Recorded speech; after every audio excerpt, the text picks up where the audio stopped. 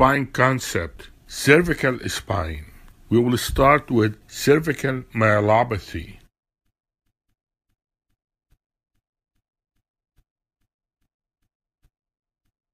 You will have gait disturbance. Gait disturbance means myelopathy. Once you have gait disturbance, this is an indication for surgery.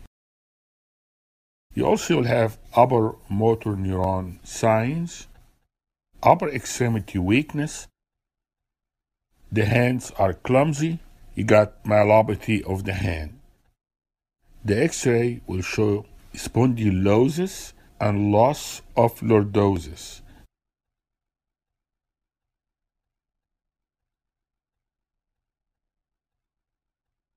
MRI will show compression of the cervical spinal cord.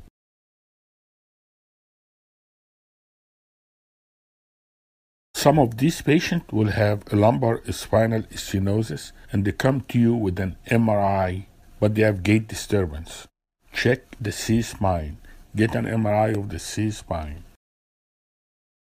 The exam may be confusing because they will come with low back pain and positive MRI for lumbar stenosis. Ask them about neck pain and stiffness and if they feel unstable when they walk. Then examine them for upper motor neuron signs, for spasticity, for hyperreflexia, for Hoffman sign. The presence of this reflex indicates an upper motor neuron lesion due to cervical spinal cord compression. For clonus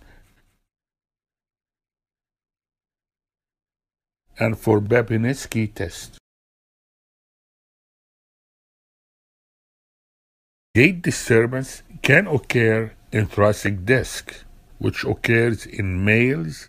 You will have pain with radicular symptoms with normal upper extremity exam, and you will have upper motor neuron findings in the lower extremity, such as clonus and Babinetsky. If you're going to do surgery on cervical myelopathy, which approach would you use? You will do anterior approach of the cervical spine when there is a kyphotic spinal segment. You will go anterior, especially if there is cervical kyphosis more than 10 degrees, because you can correct that anteriorly. The airway compromise occurs when the surgery takes more than 5 hours in the upper C-spine and more than 3 levels and more than 300 milliliter of blood loss. You can go posteriorly, laminectomy and posterior fusion, but kyphosis more than 10 degrees is contraindication to going posteriorly. You will do this operation for multi-level compression. Complication from posterior approach, you can get infection. If you do laminectomy alone, you will have progressive kyphosis. C5 nerve root palsy can occur from anterior or posterior approach. Nobody knows why it happens. The nerve recovers, but it takes a long time to recover. About laminoplasty is not used when there is fixed cervical kyphosis. How about the somatosensory evoked potential? It is one of the spinal cord monitoring technique.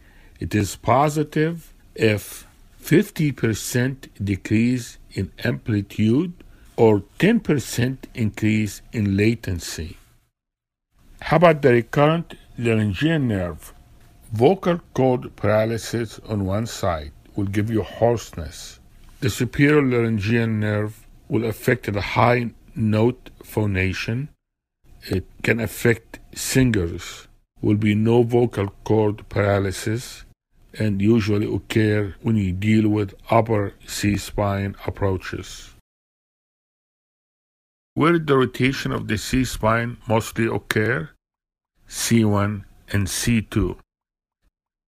About 50% occurs in C1 and C2.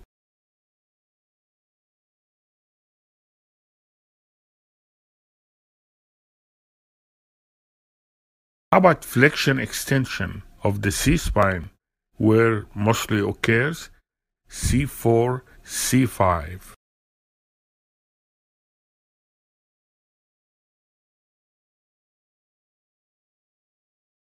Another important topic is ankylosing spondylitis. HLA-B27 positive, chest expansion is less than 1 inch. You got a bamboo spine. You may have an occult fractures, especially the C-spine fractures. You got to suspect it, especially with somebody that have pain and negative x-rays. You need to get an MRI or CT to see it. You need to admit this patient and have spine precautions because they can get neurological deficit, most of the time from epidural hematoma. X-rays will show marginal syndesmophytes, and you must know the difference between ankylosing spondylitis and DESH. Involvement of the sacroiliac joint and the disc space favors ankylosing spondylitis. When do you do the surgery and what kind of surgery? You will do spinal decompression and fusion. Usually long fusion, especially if the spine is unstable or if you have progressive neurological deficit or if you have epidural hemorrhage. CHARCOT of the shoulder. They will give you an x-ray of the proximal humerus that clearly disappeared and will ask you what you're going to do next. You're going to get MRI of the C-spine because you may have syringomyelia of the cervical spine.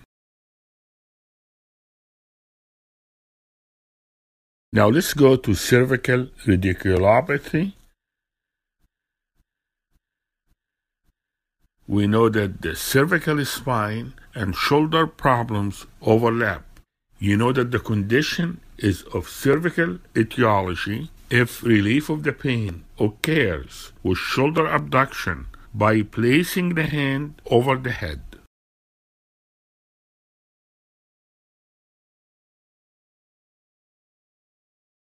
In cervical disc problems, be aware of false positive MRIs.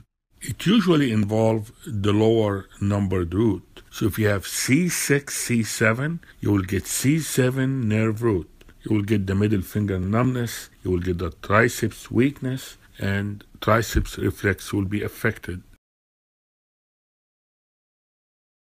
There is an easy way to remember the dermatomes and the muscle function. But let's understand the arrangement of these nerve roots. You got 7 vertebrae, but 8 nerve roots. So what happened? The cervical nerve root is horizontal in orientation.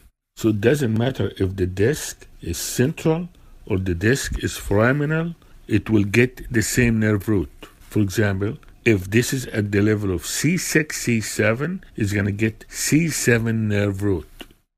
And this nerve root runs above the pedicle. So C7 nerve root runs above C7 pedicle. So you come to C8 nerve root, and this one runs above T1 pedicle, and then T1 nerve root runs below T1 pedicle. So let's start with C7.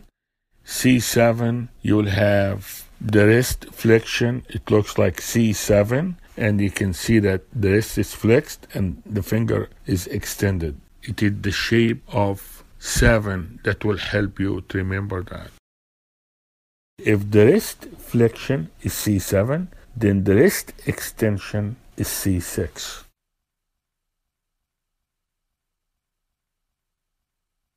The finger flexion is C8. Abduction is T1. The interossei is T1.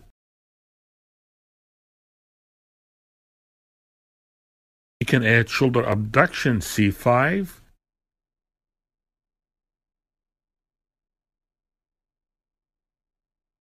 And elbow flexion will be C6.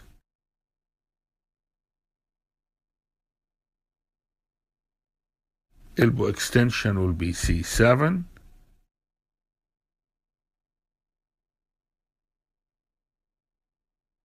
And triceps reflex is C7.